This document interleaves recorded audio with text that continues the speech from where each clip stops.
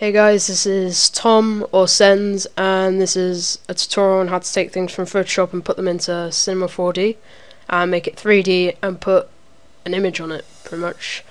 I'm going to give you an example of putting on an image with an iPod 3D'd in Cinema 4D, but at the moment I've got my logo not 3D, just the original black vector made by Trippy Designs, thank you very much.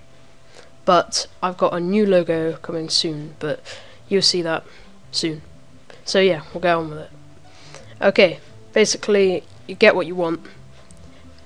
Erase everything until you got what you want. So for example, I'll magic erase the white because I only want the black to become 3D, not the white as well. So yeah, if you got, let's say, an animal or like an object, cut it out with the pen tool or the polygon tool until you got just what you got until you wanted it. Okay, now all you've got to do is hold Control on your keyboard and click the actual square of the layer of what you want to, make 3D in Cinema 4D. Click it and it will highlight it all. This can be useful in other things. Well,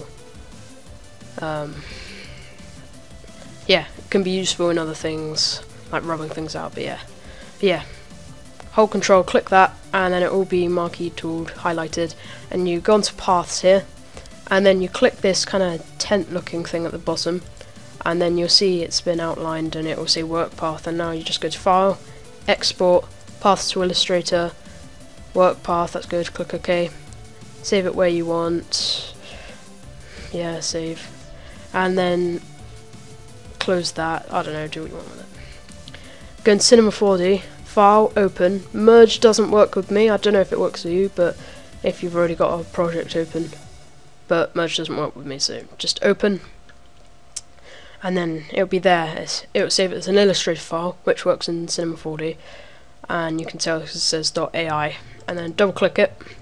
Yep, that's all cool, just click OK, it's fine, and then you get like an outline, which is quite cool.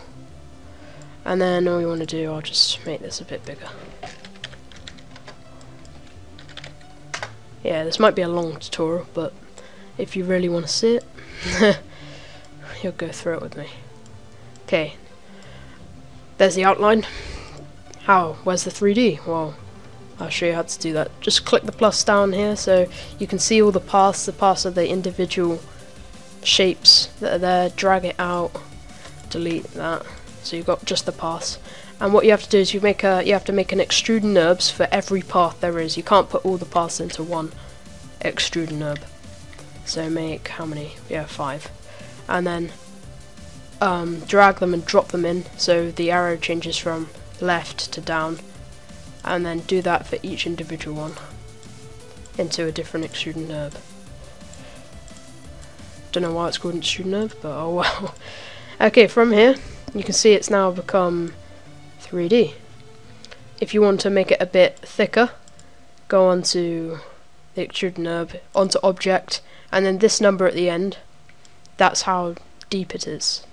I think the others are how tall and wide, but I'm not sure, I don't really mess around with that, because you can do that in Photoshop. So I'll change it to, I don't know, 100, nice and bold. That sounds a bit, yeah, anyway, I'm not going to go into any kind of, you could probably guess what was coming there. Anyway,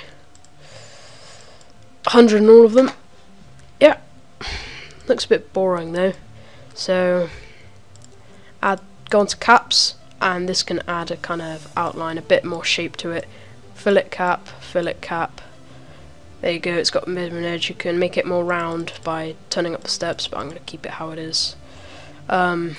Radius, that's how big the, whoops, you'll see it from the front. That's how big the border is, but I'm going to keep it at 5, just standard, I want this to go quickly. So fillet cap on all of them, unless you don't only want it on one, but I'd say if you put them on all of them it makes it look better.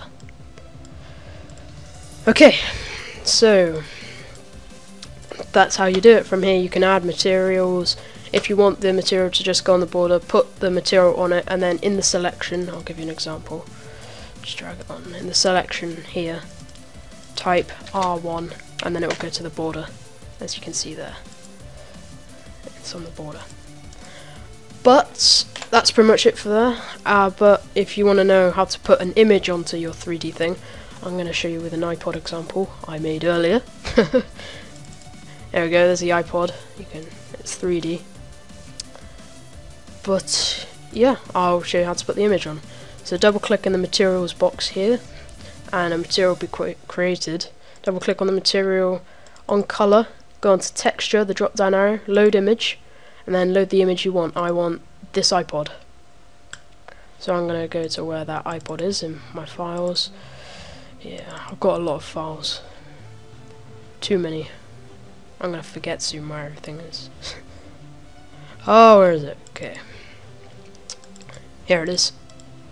Double click on it, and then there you go, it's on there. Drag the file on, and then go onto it, and you notice it's just white, and you're like, what? But click onto the material here. Oops, click onto it. On projection, it will say UVW mapping. You want to change that to cubic, and that's going to make the difference. There you go, it shows up now, but it's all tiled and small. So click back onto it where you change the projection, and the offset U, offset V, length U, length V is going to decide where offset U and offset V will make it go left, right, up, down, and the length will change the length of it. So I need to make it a lot wider. That's a bit too wide. And you've got to change the length. Okay, I'm going to try and do this quickly. I'm not exactly a pro at getting it accurate.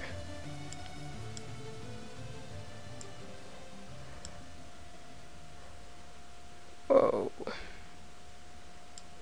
Yeah, you might have seen the iPod in my intro for Gears reviews, app review.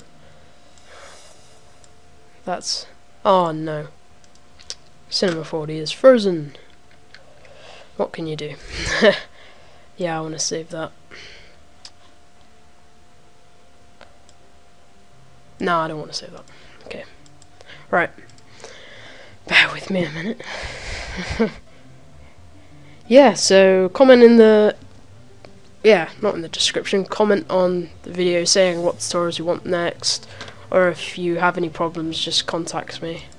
All that jazz. I don't know how long this has been so far. But yeah, here we go. It's back. Oh, that's lucky. It pretty much landed straight how it should be. And you might see here, for some reason it's really like white. It's got like a white glaze. That happens with me. It's happened quite a lot recently. I don't know why. This might not happen with you, but if it does, maybe it is meant to be cubic. So good. Yeah. If that happens with you, what I do is I double click on the texture and the image here that you've added on, double click on it, and then I just turn up the black point. I've usually turned it up to 2, and that might do the trick. Okay, that's a bit too dark. Maybe 1.5. I think I did it 1.3 last time. No, 0.13. Right. Yeah, that's good. Oh, we'll do that. I'm just gonna add on a little bit of caps, fillet cap, to make it more round. Up it to 10. Yeah. Add on a black onto that. Put it on. Cubic. R1. And there we go. That's your 3D shape. It won't show on the sides, but you can... I think I know how you do that, but you got to mess around with the R1 selection. So that is it.